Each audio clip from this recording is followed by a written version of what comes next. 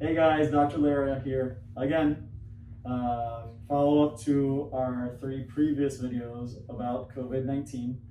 As you can see, we are at that point now here at Heron Lakes Animal Hospital where we are pretty much out of surgical masks. And so we have now had our team members make some reusable masks with filters in place.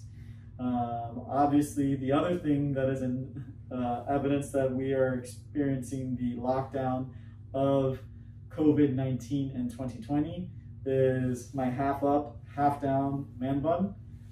As you can see, salons are now closed, and even if they were open right now, not somewhere I would be going. So the biggest update as of right now is the infection of cats with coronavirus or COVID-19. Most recently, we had a tiger initially get infected at the Bronx Zoo from a human transmitting the virus to the tiger. And after they went ahead and tested that tiger, other lions and larger cats at the zoo did start developing clinical signs for COVID-19. There was a study that was published in the journal titled Science, and this is a study where they were going ahead and investigating which animals are susceptible to COVID-19 and which ones are not. Also trying to determine whether or not the virus can be spread from animal to animal within the same species. And the main purpose of that study was to go ahead and determine which animals, and I'm vegan, and this is something that is tough for me, is the animals that they're going to use for the studies to try and come up with vaccines. They have and will continue to euthanize other animals. I know, I'm sorry. These animals, when they collect the samples and harvest the tissue to find out where the virus is going. The purpose, what they ended up finding on this study was that ferrets and cats, by the way, are very, very similar. When we give vaccines for ferrets, a lot of the times it'll be a similar vaccine to cats, if not the same vaccine. And sometimes if people are in a pinch, just to give you an idea of how similar cats and ferrets are, ferrets can be given cat food, although there is specifically ferret food out there. If you're in a pinch, you can't give ferrets cat food. Now, the ferrets in the study who were inoculated with COVID-19 did develop the virus replicating or reproducing in different parts of the nose, the turbinates, and that kind of stuff. But they did not spread it to the other ferrets through the air. So it wasn't necessarily that they were able to pass it through micro droplets. Cats, on the other hand, were able to spread the virus from one cat to another cat by airborne transmission. And so this goes back to one of the first video, if not the first video that we made on COVID-19, where we talked about how we weren't sure if your pets were going to be able to go ahead and get sick from the virus. Dogs, as of right now, really do not show much likelihood of being able to get sick with the virus, nor do they have a big enough virus load to act as a reservoir to go ahead, or a vector to spread the virus. With cats, we don't know if they are able to go ahead and act as a reservoir, transmitting the virus from the cats to the humans.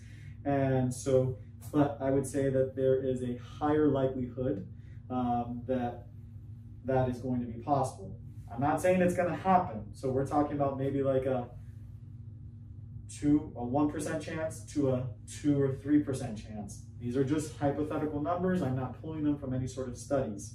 That being said, it is not recommended, I repeat, not recommended to abandon your cats. You're not going to abandon your family members if they get sick, and that's what they are to us.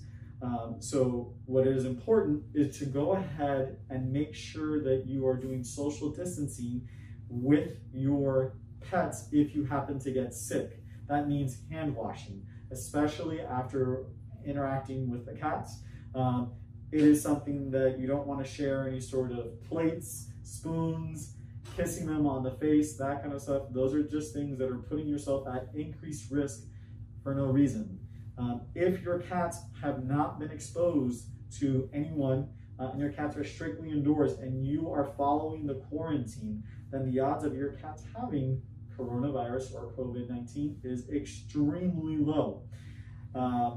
If your cat is starting to show clinical signs, it is extremely important to let your veterinarian know.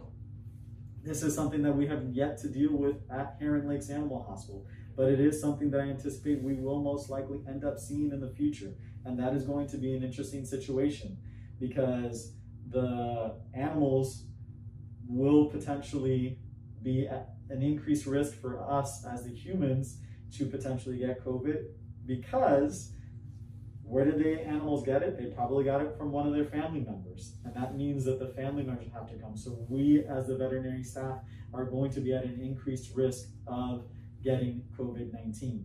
At the end of the day, like I said in one of the previous videos, most likely everyone in the world is gonna have to get this, or at least 70% of the population is gonna have to get this particular disease. It's gonna have to run its course. Hopefully by the time that the majority of people are starting to get it, we have found ways to treat it successfully without losing a lot of lives. This is our cat Patches here. He is an older cat and he's sometimes a little crotchety. So that's why we go ahead and we want to, be cautious with him. But the word that you will hear is something called fomite. That just means that the cat's animals can act as a place for you to get the virus. The chances of this are very, very low.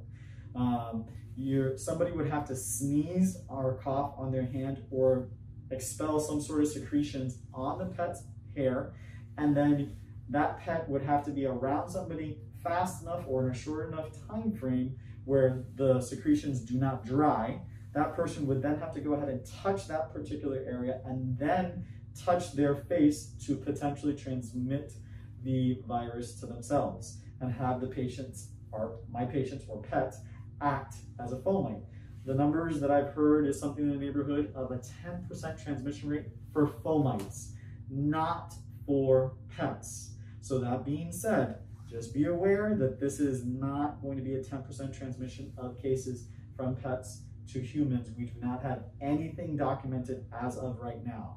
At the end of the day, be safe, use proper social distancing, and also know that you want to go ahead and you want to have proper hygiene. If you guys have any particular questions about this video or any of the newer information that's coming out, please leave it in the comments. More than happy to go ahead and talk about it. This is an area for us to share, not for somebody to be right. People are going to end up being wrong a lot of the time with this particular disease this early on. It is called practice for a reason. We do not have all the answers. We are constantly learning. So as of right now, be safe, take care, subscribe, and if you know somebody that you think needs to see this, share it with them. Thanks for watching.